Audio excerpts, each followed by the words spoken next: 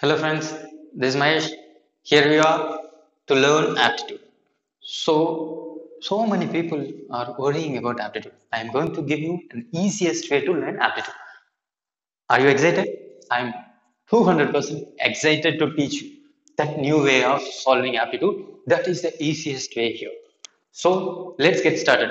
At the beginning, we are going to take direct and indirect method. This is the method we need to solve around 60% of the problems in aptitude. First of all, direct and indirect method. Basically, maths is divided into two parts. Direct and indirect, which is nothing but directly proportional to certain things, inversely proportional to certain things. Direct is nothing but if two variables are there, they are directly proportional to each other. Directly proportional means don't worry, that's not a big deal. It's very simple. First of all, take those two variables, x, y, two variables, x, y, we have taken. If the x value is increased, y value is also increasing. If x value is decreased, y value is also decreasing. This is direct method, directly proportional. If one increases, other is also increases. If one decreases, other is also decreases. This is direct. When you come to the method indirect, what will be there? You itself know, you guessed it. That's right. Inversely proportional.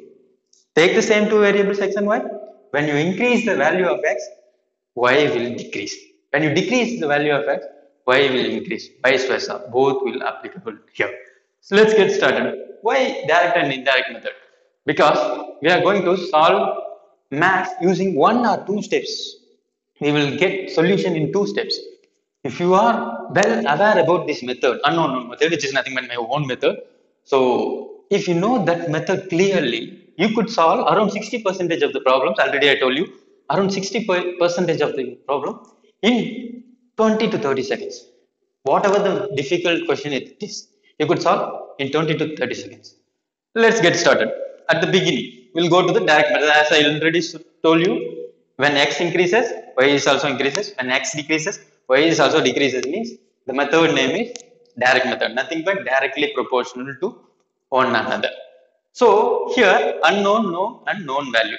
There will be always will be given values to find out one value. For example, if you want to find out the y value, y's increased value, then x value will be given. Example, when we see example, we will get that clearly. So method name is unknown known method. Unknown by known into known value. Clearly listen. Known, known value, unknown. Unknown by known, the value, known value. So next come to the indirect method. When x is increased, y will be decreased. When x is decreasing, y will be increased. The method, the same. What is the inverse of unknown by known? Which is nothing but known by known. Same formula will be applied. When we see examples, then formula will be easy to know. Only thing you need to know, unknown by known method for overall. For example, if you are solving percentages, profit and loss, simple interest, compound interest, time, speed, distance, time and work, wherever you go, you need these two methods alone. Especially this method. This will come in a minimum part, around 20% of the problems will come in indirect method. The remaining and all will be in direct method. If you know clearly about direct and indirect, then it's easy. For example, let's get an example.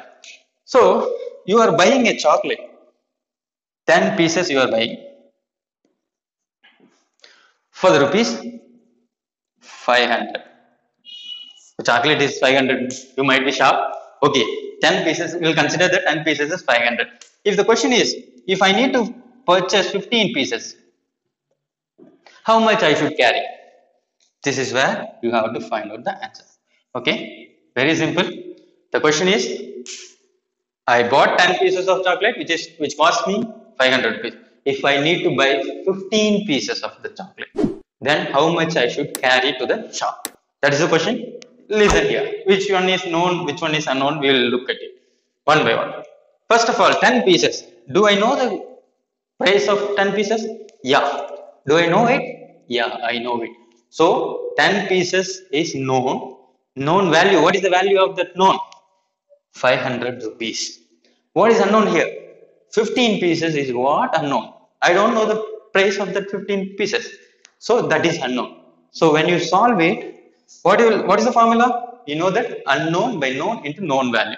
So always same kind of values will come in the numerator denominator. I have given three values here, 10 pieces, 15 pieces, and 500 rupees. Which both are two values are in same. Which two are there? Very simple. 10 and 15 are same type.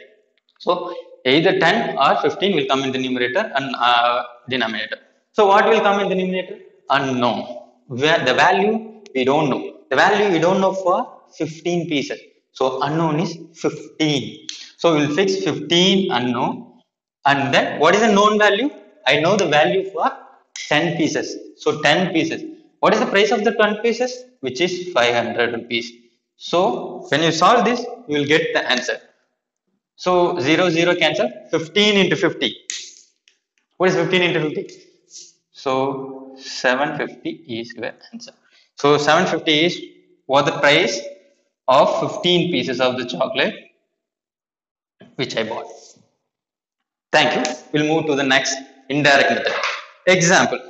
There are 5 pipes filling a tank which can fill that tank in 15 hours. Okay. Got it?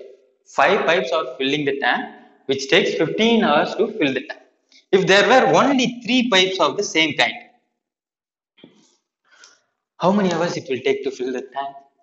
Listen, there are 5 pipes fitted into a tank which takes 15 hours to fill the tank. Now we have reduced 2 pipes. Only 3 pipes are there. What will happen to the time? If you reduce the number of pipes, what will happen to the time taken to fill the tank? It obviously increases. So when you look, I am reducing the number of pipes, the time taken is increasing. That is why this is inverse. Inverse is very simple. I already told you, known by unknown and known value. There are 3 values are there. 2 values will be of same kind. So 5 pipes and 3 pipes, both are in same kind. 15 hours is the one which is different. So either these two, any one of the thing will come as a numerator. We know the numerator because it is inverse, known value. What I know, 5 pipes filling capacity time is known. So 5 is the known value. I am going to fix 5 in the numerator and the unknown value is 3 pipes. How many hours the 3 pipes takes to fill the tank? That is what I don't know. 3 pipes. So known value in the right side, which is obviously 15. When you solve, you will get the answer. Cancelling 3 into 15, 5 times of 3 is 15. So 25 hours. It takes 25 hours to fill the tank.